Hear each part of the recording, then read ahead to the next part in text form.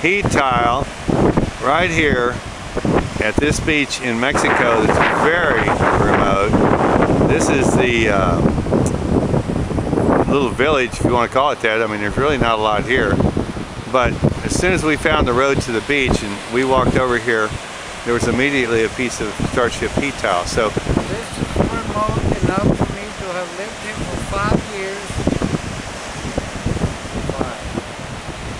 And not have been down here more than once. yeah, so we're going to go north from here up to the village where he's from, and we're going to ride this beach, and I'm thinking we're going to find some heat tile since we didn't even have to get onto the beach before we found our first little fragment of Starship 24 heat tile. This is a gorgeous beach.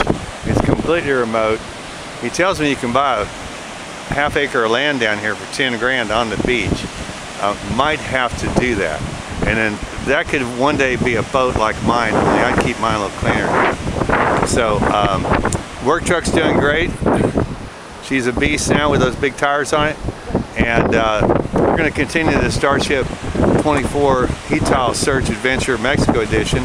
And thanks to Charles and Star here for helping me out in this little venture. All right, we're over now.